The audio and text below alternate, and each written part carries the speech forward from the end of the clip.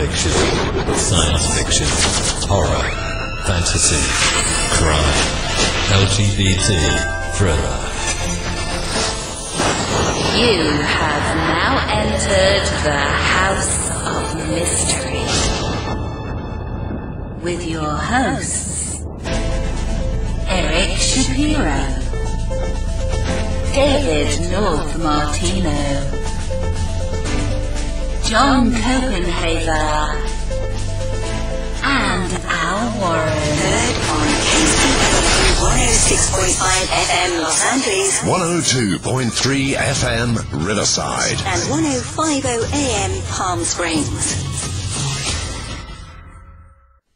Welcome back into the House of Mystery, and of course I'm Al Warren. Sitting side saddle today is Mr. David North Martino. Hey Al, how you doing?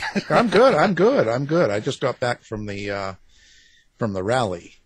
I was at the rally. Yeah, I sent you a picture of it. I want my foreskin back. Yes. I mean, that was quite the rally. Everyone's like, I was really surprised. Everyone's dressed up and they all wear white pants and they put blood on their crotch. It's kind of weird. I can't figure out, people have too much time in their hands. Yeah, as far as I'm concerned, that's just a little bit much for me. Yeah, but absolutely. I was hoping I would catch, a couple of glimpses of pictures or something, but no, it was boring. No, it was boring. It wasn't. No such luck. No such luck. It was wasn't that fun. So, I guess that's what the truckers did. They ran out of things to do, so they decided to, Oh, yeah. Well, anyway, today let's move right into it. We've got a guest waiting, and we don't like to keep them waiting. And this guy's got a great book. The book is called Upon This Rock. Amazing. And the author, of course, is our guest, David Perry. Thank you for being here, David. Well, ahoy. Thank you. I'm delighted to be on the show. And it sounds like your protest was more interesting than the usual ones that I go to. My goodness. Well, I always like to try to get in the middle of this and find out what's going on so I could let people know. But I didn't figure out anything. I really didn't. But that's okay. I got to get involved. Yeah, the search for knowledge is never ending. I'm glad to see you haven't given up. There you go. I'm not giving up until I can no longer think, and then it won't matter, right? So yeah. Well, that brings in. I love history. I love old stories. I love. I think it's really important that we keep talking about things that have happened in the past. I think it's important. I also feel that a lot of young people are not doing this enough. And I'm not sure if that's just me getting old or them not doing it, because I'm surprised at how much information they really don't have or what they really don't know. We were watching, there's another reporter back in Minnesota going around asking people what the Holocaust was. And a lot of people were saying, isn't that what they named the ship up in space? Yeah. Another girl said, well, wasn't that those little red mints you get after dinner? All sorts of weird answers. And I was thinking, wow, it's funny, but it's not. It's kind of sad. Yeah, it's, the internet is a great thing. I remember, of course, I don't remember, I'm not quite that old, but what Edward R. Murrow once said about TV, this thing can teach. And for a few decades, that did seem to be the case. We learned from it. And then it became something that distracted us. I remember when ABC took over the management of the news and turned it into, quote-unquote, something under the entertainment division. I said, this is bad. News isn't supposed to be entertaining. It's supposed to be informative. And now the internet at our fingertips, we have access to all this, quote-unquote, information. But we have to ask ourselves every day, clicker beware, what is true and what is not. So we have access to more information than ever in the history of planet Earth, but I don't know if we're any the wiser for it. Yeah, a lot of people I don't think really know how to research, so to speak. Like, that's a big term. Do your research, and they always throw that at you for some reason, COVID's fake. It is, yeah, do your research, or something like. And they. Well, when I do a lot, when I'm not writing books, I teach media, and I always tell people, if you read something online and it says click here or it looks too good to be true, it probably is. So unless I see it in a verifiable news source, I don't share it. And I can't tell you how many people I have corrected politely, saying, well, no, the daughter of Will Smith it did not die, and things like that. And no, the Titanic really did sink. It wasn't a conspiracy. So yeah, it's there's all kinds of stuff out there. You spend a lot of time batting down false information. And of course, as a fiction writer, what I try to do is present fiction, but also when I write about history, and in my novel has, as you know, a deep historical context, I want to make sure the history is correct. Nothing irritates me more than when I read a work of historic fiction or see something on TV and they get the history wrong. And then I think, oh my God, now another 5 million people think that this happened on this date. So yeah, it would be funny if it wasn't so tragic that we in 2022 have to remember and explain the Holocaust. Yeah, I just wonder where it's going to, because people don't seem to take it very serious. And you're right about history.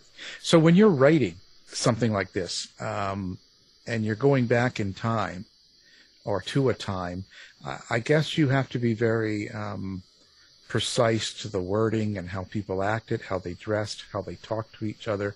Like, that's very important. It is to me. I mean, I certainly did my best. I mean, my novel, Upon This Rock, is a work of fiction. It was inspired by a real tragic event that my husband and I came across in 2014 when we went to this beautiful little Italian town halfway between Rome and Florence called Orvieto. And it was a real-life tragedy. A young man, Luca Sedeta, was a week away from being ordained into the priesthood, and he was denied the priesthood on the rumor that he was gay. And he was so distraught, he threw himself from the cliffs and killed himself. And we arrived in Orvieto on the 4th anniversary of that event, and what I found amazing was the serendipity of our arrival, but also the fact that this little town was still talking about it. They had really been moved by this horrible occurrence.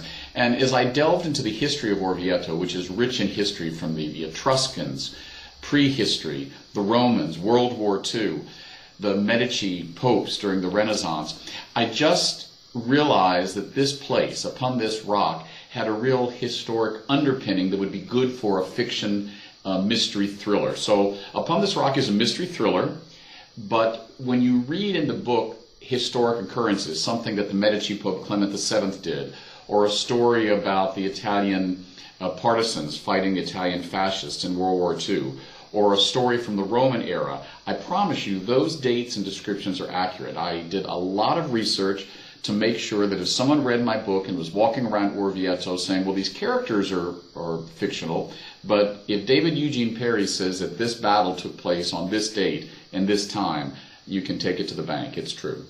So how do you decide what area you're going to write about? Like, you fell onto this story, and you know what you're centering it on. But where do you draw the line, and what's fiction and what's not? Is it like when you're adding characters, like I guess your characters actually have a point to them. Well, yes, thank you. And several people who we know in Orvieto, dear friends, have said, well, is this character so-and-so, and is this you? Is this Alfredo? I'm like, they're fictional characters. In a sense, I always remember what the author Armistead Maupin, famed for Tales of the City, said when someone asked him once, well, who are you in your books? And he said, well, I'm all of them.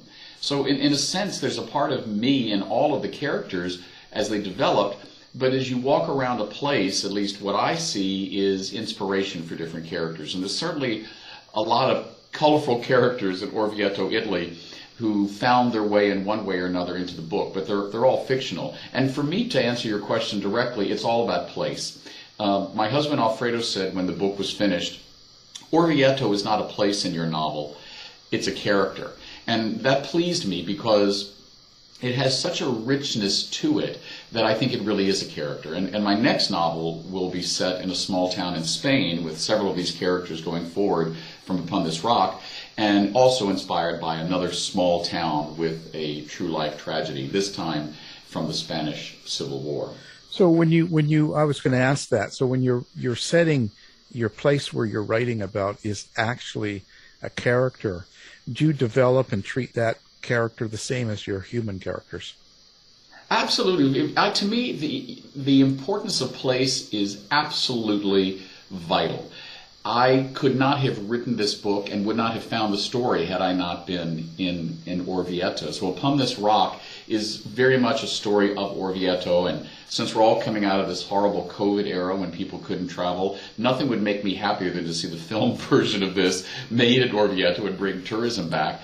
To me, the place is ultimately important. I remember one day when I was doing some edits on the book, I realized that a spot that I had mentioned in the book as being having one of the characters watch the sunrise, I suddenly realized, oh no, it's on the other part of town. It has to be sunset. So that sounds like a silly detail, and maybe no one would know that, but I knew that as the author. And I thought, if someone's reading this book and they go to this spot in Orvieto and they look and they say, well, no, the sun wouldn't have risen here. It's the west part of town. That sort of telling detail is, to me, very important to me personally, and I know a lot of authors who say the same thing, that getting the spot right, having the inspiration of a place is so important to telling a story. Yeah, I think it is too, because nothing drives me more, I don't know, it just drives me nuts when I see or hear or read something that's supposed to be taking place in a certain time, and they use modern 2020 phrases. Absolutely. In my non-work life, I'm also a ship nut. I'm a maritime historian, and I've seen every movie made about the Titanic, including one that the Nazis made that was buried in World War II. There have been a lot of them. And I went to see the movie Titanic by James Cameron, and I kept thinking, I wish they would do an edit and just take out the love story. I mean, there's not very many events more dramatic than the sinking of the Titanic. I don't need the love story. And a couple of times I thought they spoke not like they were in 1912, but they were like in 1998. So all deference to James Cameron for his wonderful film, but I feel the same way. Yeah, well, it ends up holding my attention, and I miss part of the movie or the story or the the Netflix show. I end up looking for that. Then it becomes kind of something I end up doing just without trying. And yeah, like the Starbucks takeaway cup in that famous episode of Game of Thrones. Right? I mean, it couldn't get worse, because then it takes the whole, it takes everything. It takes all of your attention. So then I lose out on some of the story. So I think it's really important in that.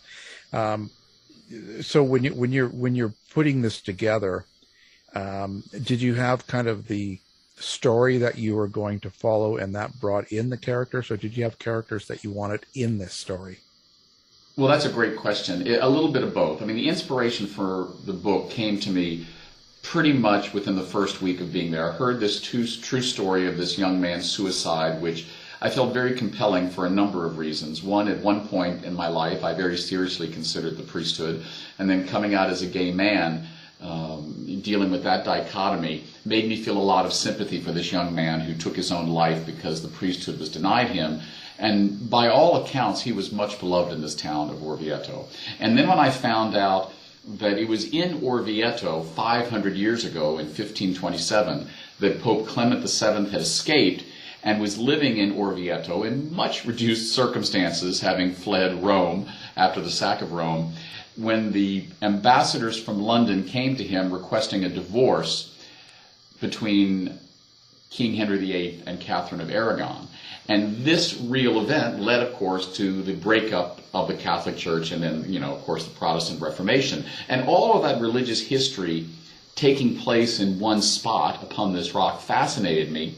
And so the idea for a mystery, a murder mystery, came to me pretty much in an instant. And I knew how I wanted the mystery to unroll. And some of the characters didn't introduce themselves into my brain until I was about a quarter of the way through the book. And I was about halfway through the book when the ending changed. And of course, I'm not going to tell your listeners because I want them to read it. But I had heard over the years authors say, oh, well, the characters spoke to me. And I always heard that and thought it sounded like the most pretentious piece of stuff. Until it happened to me. And writing a book, I realized, oh, fictional characters, they do speak to you, or your brain, or whatever that mechanism is. they changed how I was trying to make them go forward in the book. So the writing of the book actually changed several of the characters and certainly changed the ending. Well, I'm wondering too. You can hear your characters, and they've surprised you. Have they ever like totally rebelled against the plot, or were you more in control of what they were doing? Well, I had one character in my book certainly who rebelled and did something that I totally did not expect. So yes, and I think in the next book that will happen as well. And you know, I remember thinking and reading many times about the great storyteller George Lucas, who I had the privilege of working with over the years, talk about how many years it took him to get Star Wars down. And when you look at the original Star Wars movie, in a sense it seems like a very simple plot. But over the years, how he developed to get to those characters that became iconic, it wasn't easy. And I've heard him talk about how the characters rebel. So, yeah, the answer to your question is absolutely. Now these voices aren't telling you to do unusual things, are they? No, well, you know, except for crime and murder, you know, nothing. All the good things. Yeah.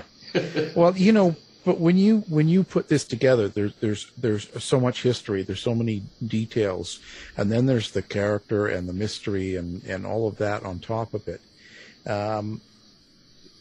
So when someone takes this book home and finishes it, what is it particularly that you want them to take away from the book, or is there several things? Well, there's several things. First of all, I want to thank you again for doing this interview. Having a novel come out during COVID has got to be one of the more challenging experiences of my life, and I've been very gratified. It's gotten incredible reviews. Armistead Maupin, of course, internationally known author Tales of the City, called it an elegant, twisty thriller. It will do for Orvieto at Midnight in the Garden of Good and Evil did for Savannah, and Fenton Johnson gave it one of my favorite reviews. He called it the Gay Da Vinci Code, but a lot better. So I'm hoping that people, when they finish the book, will be a little bit surprised. I'm hoping they will laugh a little bit, because even though it has been compared to Dan Brown, who's of course an incredible author, I wish I had his readership and his agent, I sometimes miss humor in his writing. I find sometimes it's a bit just all death and assassins and plots that might end the world. So my book has a good deal of humor in it as well. It is a mystery, it is a thriller. There's assassins, there's murder, there's intrigue, there's terrorism, there's human trafficking, but there's also a lot of history. The solution to the mystery, which takes place in the present day, actually is found 500 years later during the time of Clement VII. So the book goes back and forth between the present day back to 1527, and that to me was really fun to write, the history part about what it was like to be in Orvieto in 1527. And like I say, knock wood, so far it's doing really well. It's won 2 awards, silver medal from the Independent Book Publishers Association, kind of the Oscars of independent publishing, and gold medal winner from the San Francisco Book Festival. So my publisher, Pace Press, has been very, very happy, and knock wood, the screenplay version of it is being written now, and hopefully sometime in the next year I can get an option for a film, or frankly I think it would be better as a Netflix series. Yeah, you can get better detail, I think, in a series, right? You have more time to explore some of the characters. Yeah, and I don't know about you, but boy, COVID turned me into a Netflix subscriber. Yeah. I think it did a lot of people, you know. Yeah, I spend a lot of time watching, thank God for BritBox. I have watched so many people get murdered in quaint little British towns or in East Anglia. I can't tell you. I mean, between Vera, Midsummer Murders, you name it, Rosemary and Thyme, Father Brown. I love murder mysteries, and I don't think anyone murders people better than the Brits. I really don't. Well, I think you know, and I ask this of a lot of people that write in mystery and murder and things like this, and you might have an opinion on this too.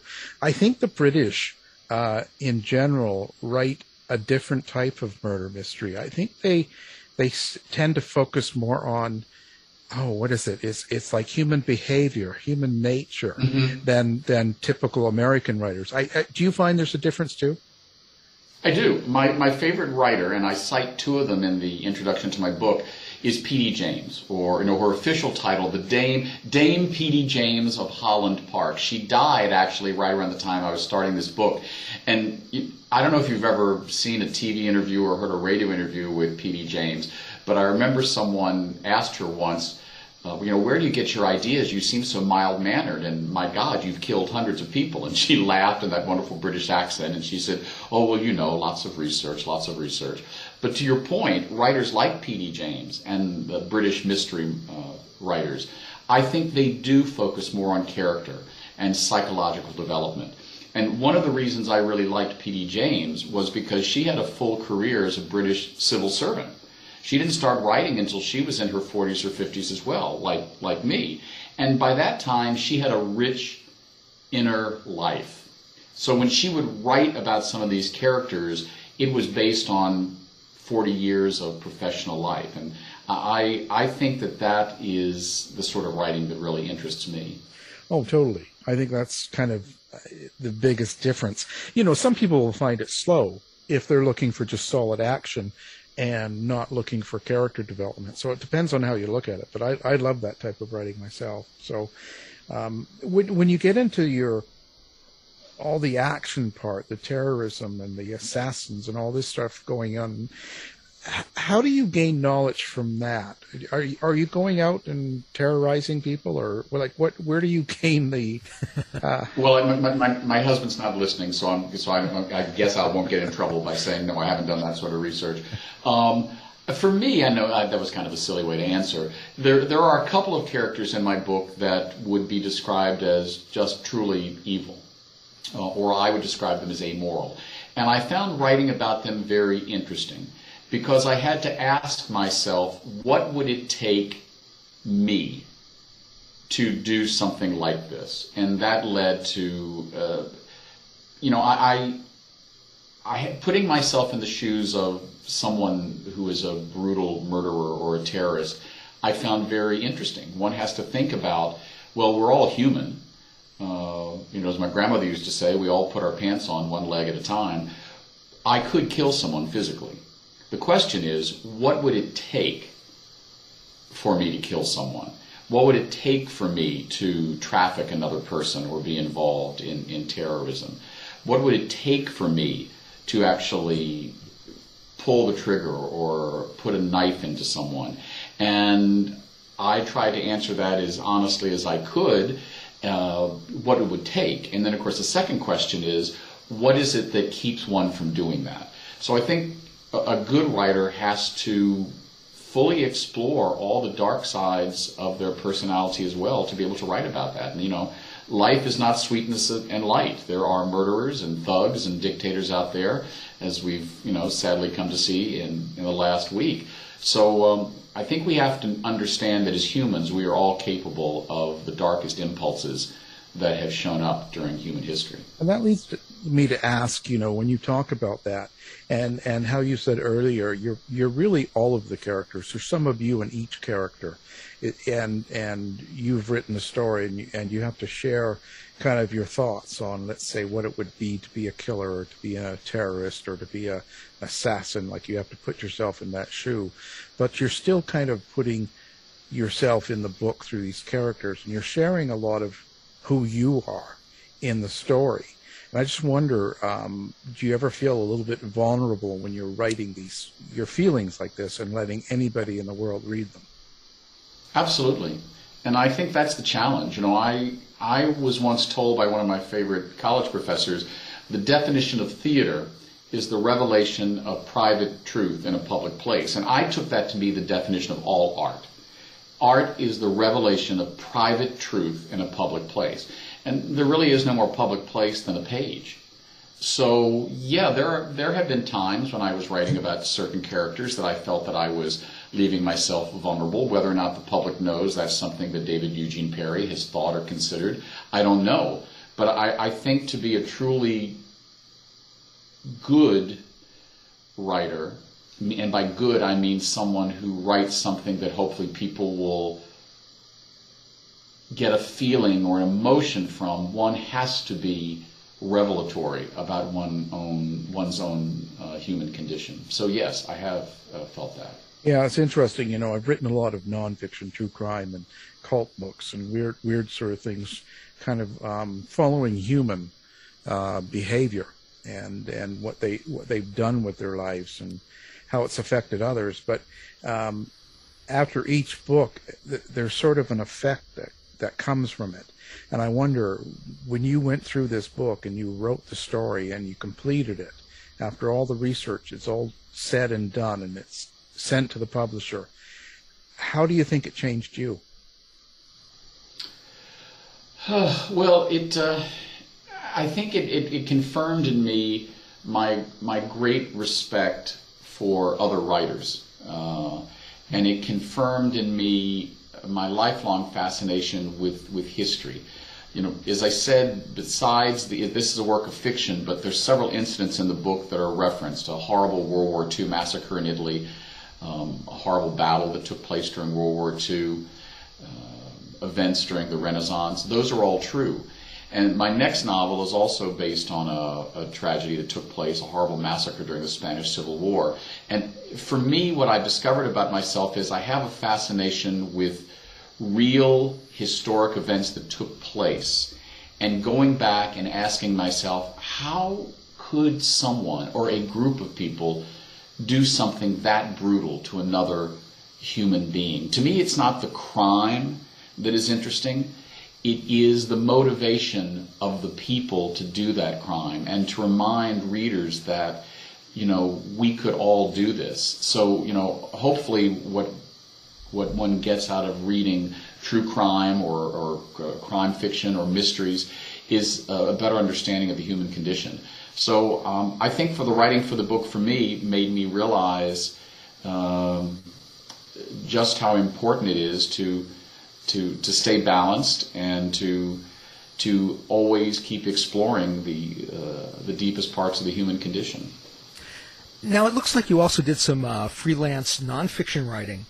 Was that a natural transition into fiction, or did you find it a challenge? Well, actually, the transition's kind of the other way. I mean, for the last 35 years, I've kept the lights on and kept food in our bellies by running a public relations business. So I've written literally hundreds, probably thousands of news releases over the years, and have contributed to a couple of business books, and did have another novel that's sitting in a desk drawer that I wrote during the beginning of the AIDS era that I think now I might pull out, because that character was writing about one pandemic, and I've thought about bringing that character back now 40 years later, writing about the end of another pandemic. But they're two very different talents, I think. To me, nonfiction writing, whether it's a news release or writing a review, I had my own TV show for 10 years, sitting in your chairs interviewing people. To me, that's all about, it's like a sculpture. It's like, okay, this paragraph has to do the who, what, where, and when. And this paragraph has to give the emotion, and this paragraph has to give the details. So I think that training and structure of writing nonfiction, I hope, knock wood, helped me in my fiction writing, because I have read fiction books that had lots of action and were jam-packed with exciting events, but I didn't find that the characters were well explained as to why they found themselves in those incredible situations. So I think my nonfiction writing structurally helped me become a fiction writer. And now, knock wood, if I can live another 25, 30 years, there'll be a few more books in my brain. Yeah, that kind of brings up, when you're writing a book like this, and especially when you're writing it going back to, say 1527 and to the present time, back and forth and stuff, how do you structure this? When you're sitting down to write this, do you actually outline the whole book and then put it together in places, or was it two books put into one? Like, how did that work for you? Well, thank you. A lot of Post-its. I wrote the book chronologically. So I did not have an outline. And I've had certain people tell me, oh, it's so complex, you must have had an outline. I didn't. I was writing chronologically, and the characters were pushing me.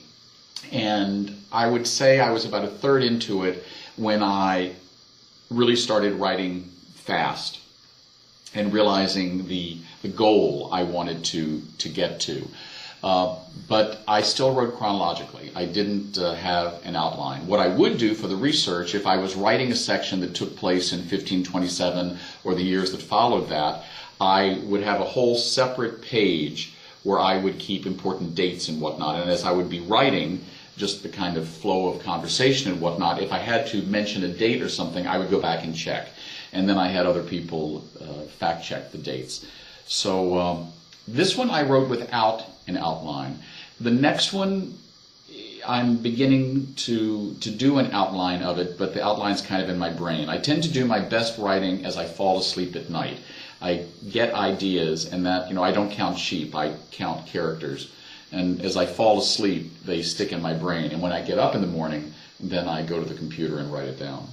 That's interesting. So you say that, then are you the person that can sit down at, there's nobody in the house, you've got a clear path today between, 10 and 2, so I'm going to sit down and write, and you can just sit down and write, or do you have to be in a particular mood? I have to be in a particular mood. I can nonfiction. I can write whole news releases or statements for clients on a thumb with my iPhone, and I have done it on ships, on planes, on trains, you name it. But for fiction, I have to be in a clear emotional state. And again, that sounds like something authors would have said that sounds pretentious, but I have to be in a place where the mood is right. And I also have to be alone. My husband teased me when I started working on Upon This Rock. He said, I'll go in the other room. I said, no, I really need to be alone. So I would write either in cafes, I can have white noise around me, or I would be totally alone. And mornings are best for me, but I can write at different times of the day as long as I'm in a space where the only thing I'm thinking about is that character. Nonfiction, I can multitask. I can write a news release, I can write a speech, I can write several things at once. But if I'm writing fiction, I have to be in a kind of a clear space. Yeah, I'm the same. Actually, a lot of times I'll pick a city and go to it and stay in a hotel downtown, especially when I don't know, because I feel very, very alone in a group of people that I don't know, Yeah, I think I love writing in cafes. I think it's great because also you get wonderful inspiration, but it's that sense of being alone in a crowd that I think sometimes generates some great writing. Yeah, I think it's great. But then how does things like for instance, you said, this came out for COVID timing and stuff, but how does something like COVID and something like whatever's going on, but the last probably 4 or 5 years has been a very up and down, stressful and emotional time for us, especially a lot of Americans. So, and I just wonder, with all of that going on around you and outside of you and with people and on the news everywhere you look, doesn't that affect your mood and does that affect your writing? Oh my goodness, well you just said a mouthful and the answer is yes. I spoke just a few weeks ago to a dear friend and fellow writer, also someone who kindly reviewed my book very favorably, the great Lucinda Hawksley. She is, besides being a well-known biographer and author in her own right, she is the great-great-great-granddaughter of Charles Dickens. And we were chatting the other day, and she said she was talking to her agent, and her agent said, if one more person brings me a book about lockdown, I'm going to throw it and them out the window. And I said, I feel the same way, because the idea for the sequel to Upon This Rock, which carries 2 of the characters forward, Adriano and Lee, and also the very enigmatic character of Magda, a very sexy and sensuous spy-type character. Think of her as kind of a 21st century Mata Hari. They go forward into my next book. And I was just beginning it when COVID hit. I knew it was going to take place in this small Andalusian town in the south of Spain called Grazalema. I knew it had it as its backstory, the Spanish Civil War. And I was ready to start it and set it in 2020. And I thought, I cannot write about this period during COVID. One, I didn't feel creative at all. Every day I try to write a haiku, which is 17 syllables, because the way I look at it is if I can't churn out 17 syllables, I'm really pathetic every day. And there would be whole days where I couldn't write anything. So all of 2020 for me, I was also editing Upon This Rock. The book had been finished, but I was doing the editing. And that to me was like construction. I could focus on that. but I couldn't do any creative writing. And in the last few months, as we begin to crawl out of COVID, I call it, I've begun thinking about where I want to set this plot. And I have not quite decided, but I think the next book begins before COVID, and then the solution to the mystery takes place right around now, the year after. I want to avoid the entire 4 years of the Trump administration. I don't want to get too political, but I'm just going to kind of pretend they didn't happen. And then I don't want to write about COVID. And that's not just a political perspective. I want my book to stand on its own as a character and a mystery. I don't want people to think, oh, it's a COVID mystery, or it's a political mystery.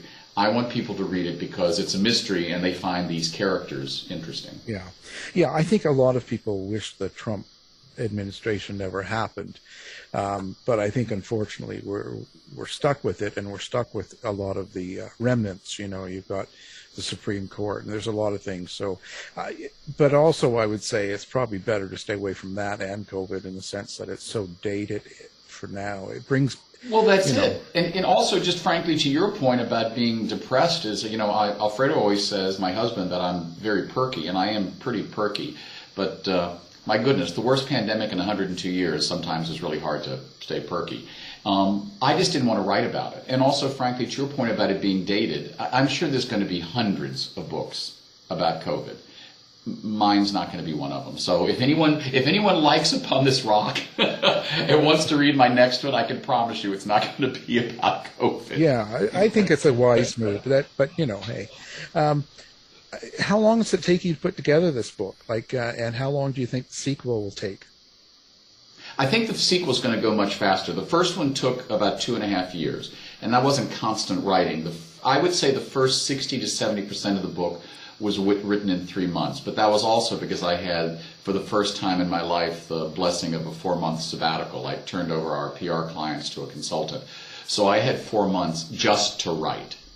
And then over the next 2 years, I finished it in both here in California, but then in subsequent trips back to Orvieto, which really fueled my imagination. The next one I'm hoping to start writing in the next few months, and do at least finish parts of it when we are, knock wood, in Grazalema, Spain this summer. Well, hopefully that happens, you know. And was there a particular incident that happened, or something in your life that gave you, let's say, the courage to actually decide to write and publish a book? Because it's a whole different world. And I think that, I always say this, to actually put it out there and actually get your first book out there like that, it takes a little bit of courage. It takes some sort of initiative. Was there something you could identify as that? Well, gosh, I don't know if it takes courage or foolhardiness, or it's just kind of, you know, I once heard Ann Beattie during a Smithsonian lecture be asked, "Why do you write?" And this woman was very serious. And Ann Beattie looked at her and said, "Well, I can't do anything else." And the audience laughed, but I think it was both an answer funny but also sincere. What she meant, I think, was she didn't have another talent in her mind, which I don't think is true, but it was a need. She couldn't do anything else. She had to write. For me, I've always written. I have known, well, to answer your question, when I was in first grade, I was given one of those tests where you're supposed to, I was given tiles with words on it. And you're supposed to put the tiles together in this little cardboard thing where you would stick the tiles and make 4 sentences. And I instinctively wrote a story with those tiles. And I remember being whisked from Miss Wasicki's class down to Sister Anne Marie's office, the principal, and I was like, what did I do wrong? And I was put in an elevated reading and writing class. It was one of those things they did in the 60s to see, you know, what your predilections were. And I was taught by Benedictine monks, and I was always intrigued by all the writing classes. So I guess my schooling, I knew at an early age I liked to write and I could write. The fact that it took me so long to turn it into a novel, it's a question I've asked myself many years. Like I say, there is a book that has been in my drawer for literally 30 years, since I was in my late 20s. And I think the reason I didn't publish it back then was I didn't have the courage. I think now, what I've realized at age, now I'm 60, I was in my 50s when I started writing Upon This Rock, was that it takes the 3 P's to write and get a book published. Patience, persistence, and perkiness. And those are the 3 P's that have helped me get this book published. And a lot of luck. And I have to, again, thank my publisher, Pace Press, for taking a chance on me. So, do you like the new world of Amazon and all of the social media going on? Do you like to interact with readers and people on the internet like that? I love it. I try to communicate and thank personally each of my readers. I think Amazon is great. I also, of course, love independent bookshops, and I always tell people, if you want to buy my book, please go into an independent bookshop. Ingram, which is the worldwide distributor, represents Pace Press, represents my book. If there's not a copy of Upon This Rock on the bookshelf in your independent bookstore, ask for it. They can order it and order it through your independent bookstore. Having said that, Amazon has done a great job of distributing books worldwide, so I think that's great. And to your point of using social media, I spend an hour a day just selling my book, interacting with people. If someone writes me and says, I read something about your book, I have a friend who might like it, I try to get their email, I drop them a note. Right now on my desk in front of me, I have a stack of bookmarks, and every time someone buys a book and I know about it and I hear about it online, I ask them to send me their address and I autograph a bookmark and send it back to them.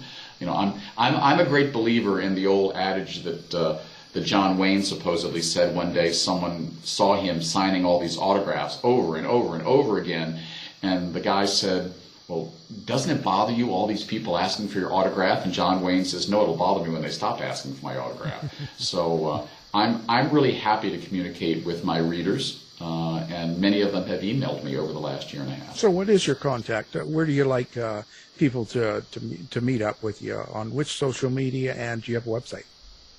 I do. Well, the website's very easy. It's my name, davidperry.com, and I love Facebook, which is Facebook David Perry SF, and also the book has its own Facebook page, which is a great place, and that's Upon This Rock, Orvieto, and that's also on Instagram. Instagram I post all the time. My readers around the world have sent pictures of them reading the book in various interesting geographical places. I don't have one yet of the Taj Mahal, but I'm hoping for that, and then I post it on Instagram.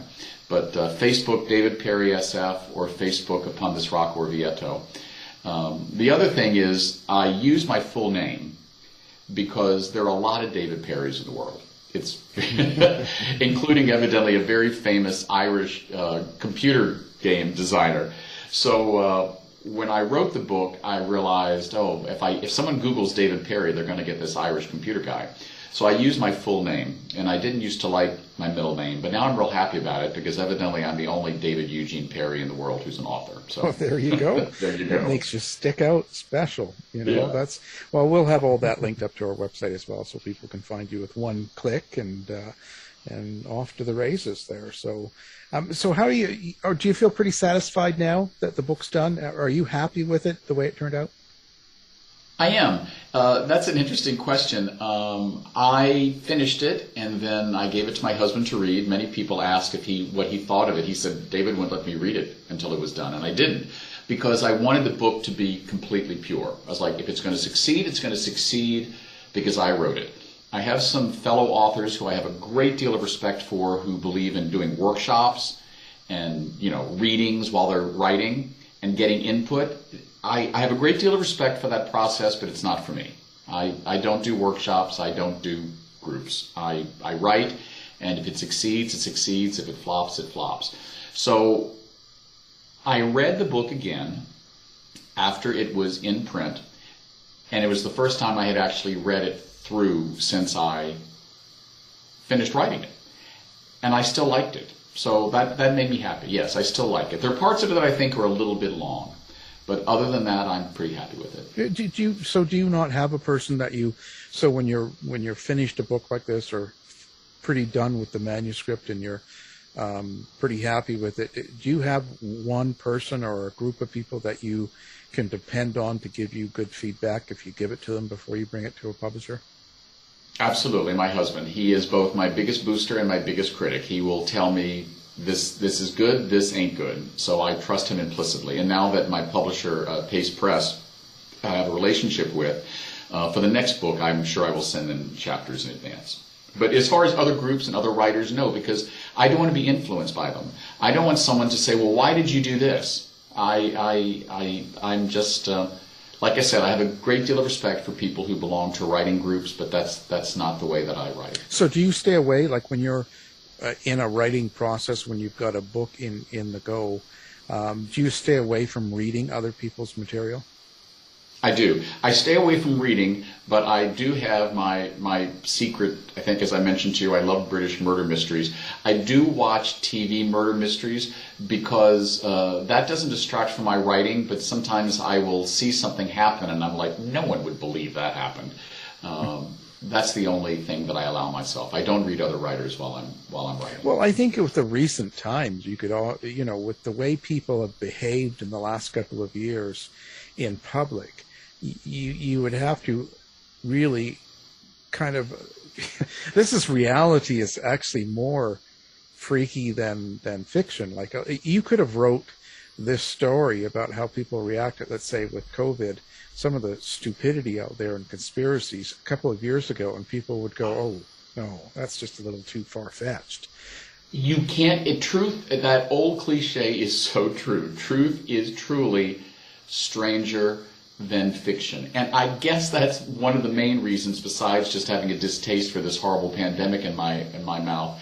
I don't want to write a book that in any way deals with that. I want mine to be completely pure as far as plot. Yeah, well, not only that, because the way people are so apt to be polarized that you're going to get people mad at you all of a sudden, and stuff. Well, yeah, that's a very good question. Someone asked me this. Your book deals with church history, and is it pro-church or anti-church? I said it's neither. It's a book with characters in it. And someone says, well, is it a gay novel or not a gay novel? I said it's a novel with 2 gay characters, and there's also an older straight character. And they're white, black, Italian, English, American. To me, it's a novel. Having said that, it has been very gratifying to me as an openly gay author to write a book with 2 gay heroes, a married gay couple. One of my favorite reviews described it as the new version of the Thin Man series. I mean, I'm really dating myself there for anyone who remembers those wonderful movies. Yeah. The Nick and Nora Charles, the wonderful man and wife couple that liked their martinis while they were solving mysteries.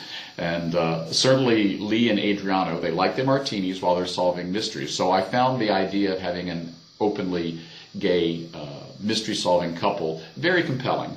And someone did ask me the other day, they said, well, if this was turned into a movie and someone said, well, we'd like to make the character man and wife, what would you say? I'd say no. The movies and film treatments always change books, but there was a time when an openly gay couple, as a mystery solving couple, wouldn't be of interest. But I've been told by people who work in the industry, film and TV, that right now there's so much content being put out there on Netflix and Amazon and in the movies that people are hungry for this sort of diversity of characters. So I certainly hope that's true, and I know my publisher's bank account hopes that's true too. Well, I think it is to an extent, but I think there's also a lot of trope characters, a lot of fallback characters that writers use for a lot of these series and things you're seeing on streaming networks. So they like to make kind of a mainstream what a typical gay couple is. Yeah, and it's changed. I mean, I'm watching the evolution of humanity over the last few years has been fascinating for me.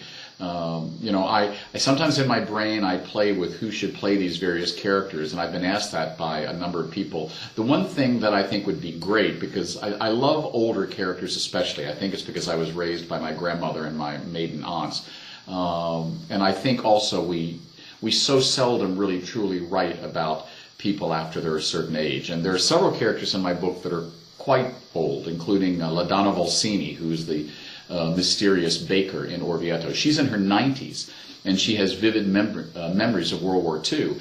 And my husband Alfredo suggested, 92-year-old Italian woman.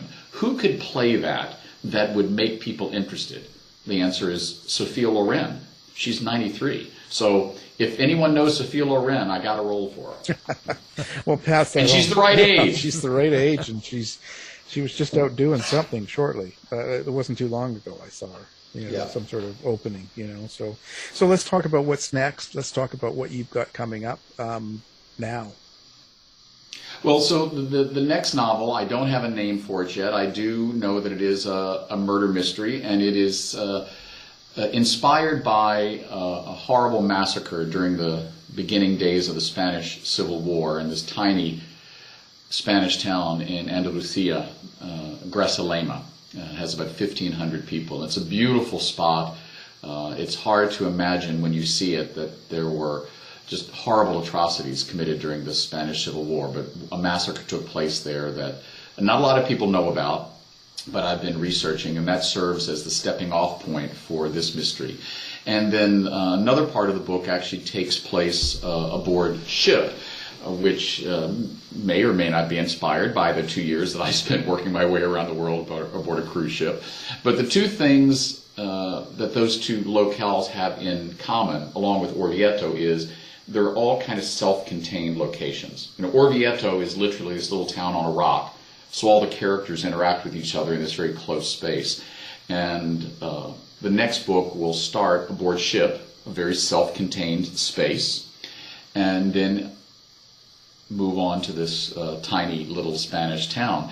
And I've always found that interesting as far as murder and mystery. And I think to this day the greatest murder mystery movie ever made, based on one of the greatest murder mystery books ever written, is Murder on the Orient Express. The original one, not the remake.